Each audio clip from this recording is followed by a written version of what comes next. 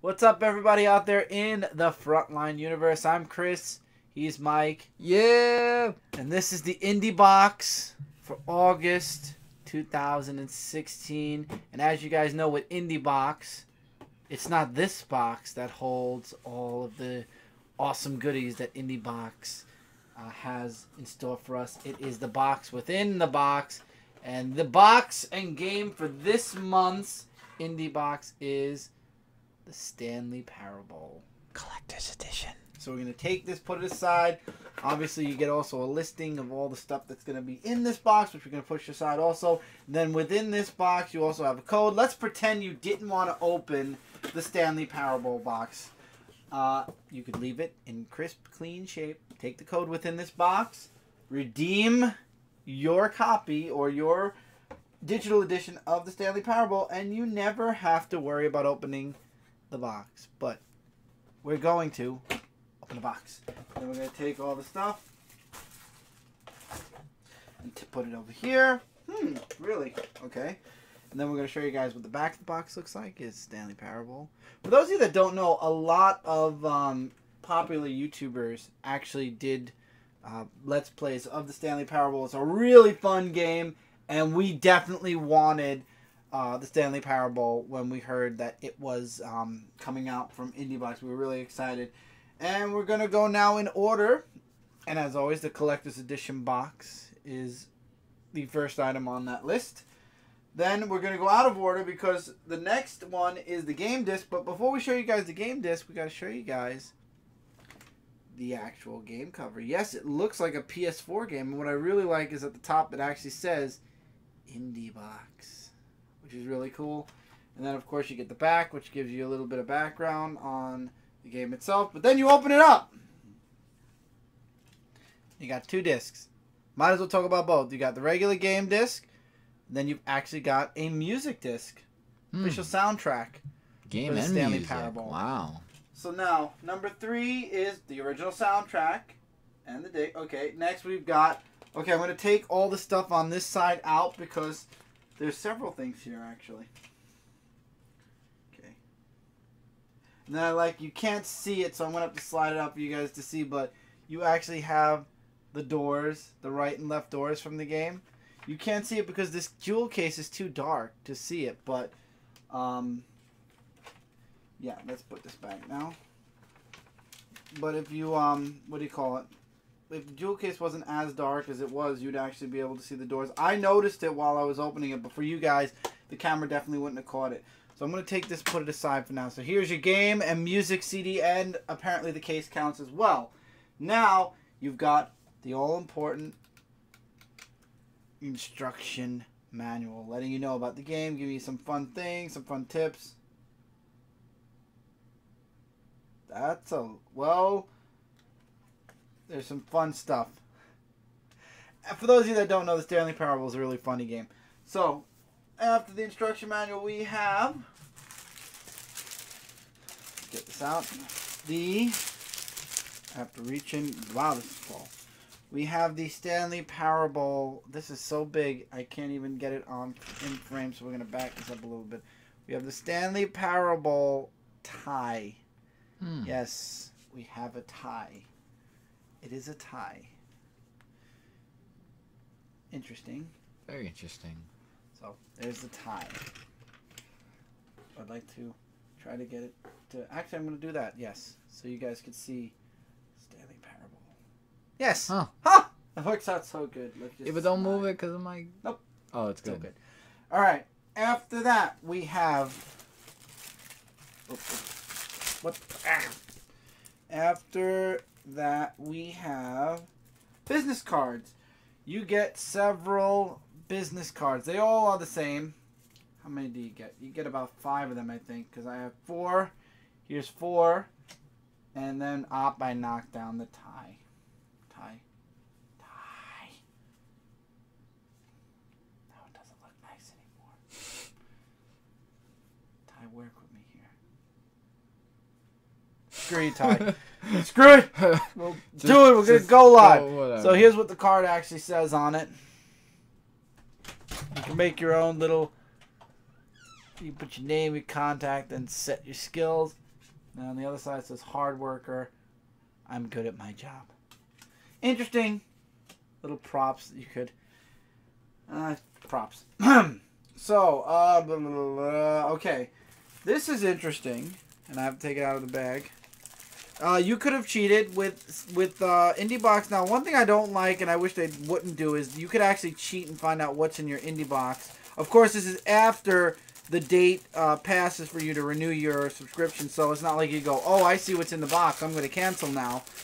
But you can technically cheat. There are posts they send out, and I accidentally clicked it, and I saw a lot of the stuff that was in this, but you have a mouse pad. The end is never the end. It's a big circular mouse pad. So we're going to push the game up, push this up, push the cards up, and then we're going to have the mouse pad. We're going to have to bend this down a little bit. So I'm sorry for people who like seeing the IndieBox. We're going to have to push it down in order to get everything in frame. Not tie this symbol over.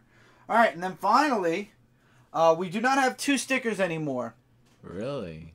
Instead of getting an IndieBox sticker and a game sticker like we've been getting, we're getting a new thing that they're claiming here, which is a IndieBox sticker, which is IndieBox plus Stanley Parable equals Synergy. So this is, instead of getting 2 stickers, you only get 1 this time. And it is basically a combination of IndieBox and stuff from the Stanley Parable, I guess. So, alright, rating time and also a little bit of a changing, I guess, time. Okay, so as you guys know, they moved all of their, instead of doing unique USBs, the IndieBox now does the games as CDs. And I like that they put them in cases now. It's like basically getting a PlayStation game or an Xbox game. They're in nice cases. The CD and instruction manual and music CD all can go in one case, all nice and comfy cozy.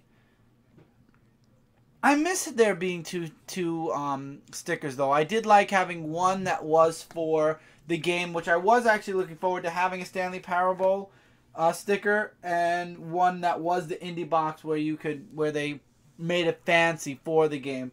So I'm kind of sad that they took one of the stickers away. What can you do?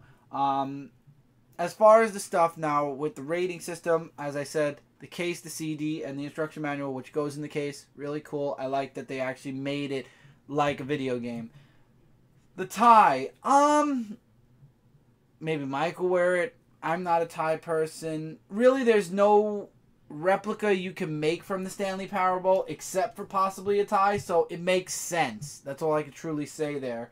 The business cards are interesting. Again, with the Stanley Parable, it's hard to come up with ideas for collectors' items, and the mouse pad's pretty cool. I do like the mouse pad. All in all, though, I have to say that it's an improvement from last month, but I would still say IndieBox has to re-come into itself a bit, because I think that with all the changes, it kind of changed the way the IndieBox has been, and now IndieBox has to come into itself again and really move forward with their new format with the CDs and the collectibles.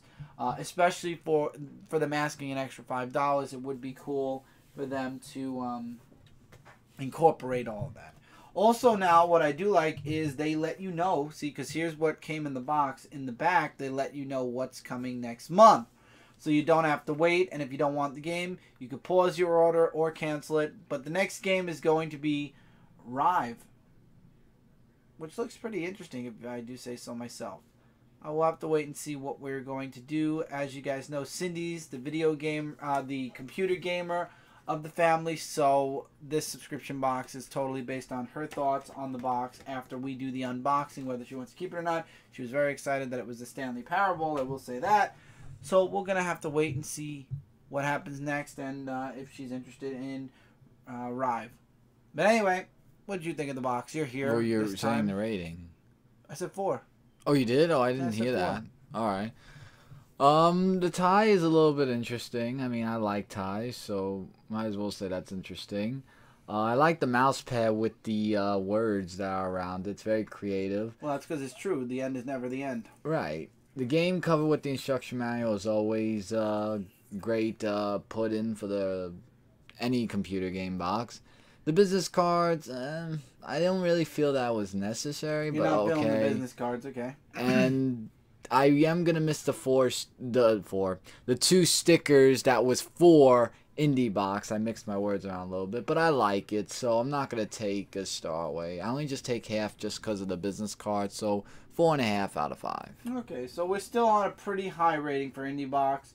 We'll see what happens next month, and hopefully, as I said, IndieBox will come into itself as they're coming into their new format and their new layout for their games. But IndieBox is a very good subscription box if you'd like to check out some independent computer games. One thing I would love for them to add, since they're changing and adding so many things, as you guys know, PlayStation and Xbox One are doing a lot of indie games as well. I would love for them to do like what they did with that Nuclear Throne, where they actually gave a code for people to use it on the PlayStation or Xbox.